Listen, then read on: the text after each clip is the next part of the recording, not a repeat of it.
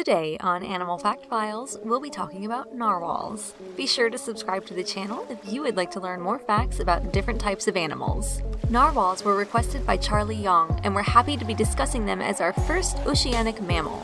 Although they might look fish-like, they are indeed mammals, just like an elephant or a house cat, meaning they are warm-blooded or endothermic and produce milk for their young, among other mammal-specific traits. Probably their most defining characteristic is their large, long tusk at the front of their face, which has aided them in earning the name the unicorn of the sea. Their tusk is in fact a tooth that has grown through the narwhal's upper lip and protrudes up to 10 feet from their head. Talk about having a serious headache. While this tusk is most prominent in males, it is also possible for females to produce a tusk, though a female's tusk will usually not grow as long as a male's. In rare cases, narwhals can have two tusks, with their second tooth, the only other tooth in their mouth, protruding as well, though not as far as the primary tooth typically. Usually, the primary tusk is the narwhal's left tooth, and the tusk will spiral to the left.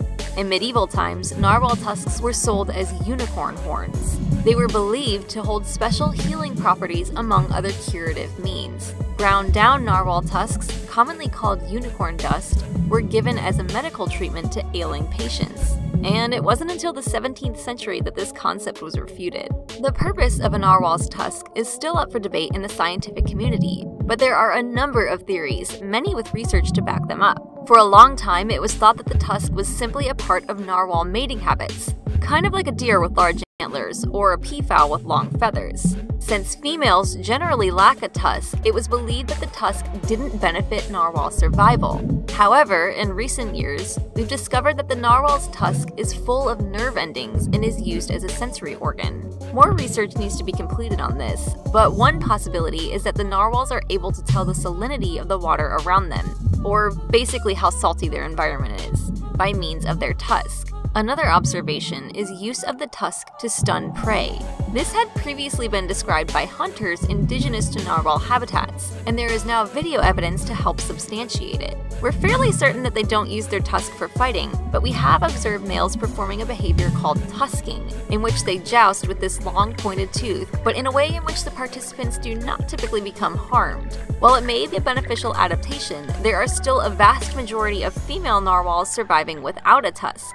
Leave a comment with your theory on these giant whale teeth. Speaking of whales, narwhals are whales that belong to the Monodontidae family and are closely related to belugas. Their scientific name, Monodon monoceros, somewhat appropriately means one tooth, one horn, but their common name, narwhal, is thought to be derived from the Icelandic words for corpse and whale. So, narwhals are corpse whales. Does that mean we can call them zombies? Really though, it's believed narwhals were named this because they appear mottled in color. These mottled markings are pretty uncommon among whale species, so some thought that their dark spots looked like rotting flesh or something like that. I don't know.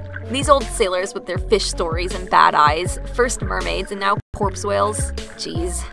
Anyway, getting back on track, narwhals can live 50 years in the wild, but they don't do well in captivity.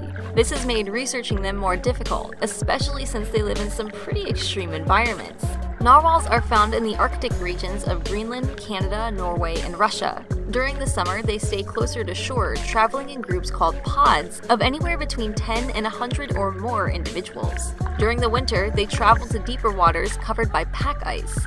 It's during this time they will stock up on food supplies, favoring shrimp, squid, cuttlefish, cod, and halibut, caught from the ocean floor. Narwhals are able to dive nearly a mile below the ocean's surface to find these tasty treats. Narwhals also reproduce at this time. A female will gestate or remain pregnant for up to 16 months, and her calf will stay with her for more than a year, nursing and learning the ropes of narwhal life.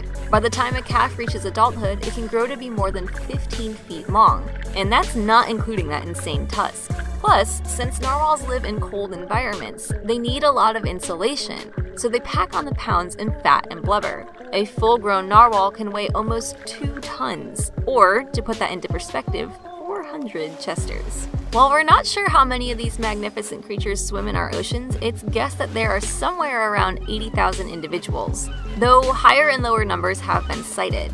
Because they require such specific conditions for living, they are greatly impacted by environmental changes, just like the polar bear who shares their habitat. While a narwhal's natural predators include these bears and killer whales alike, they also face the impact of environmental changes.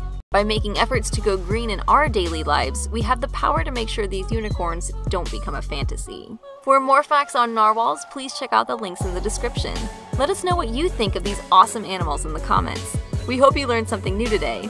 Thank you again to Charlie Yong for the suggestion. Be sure to give a thumbs up, and we'll see you next time on Animal Fact Files.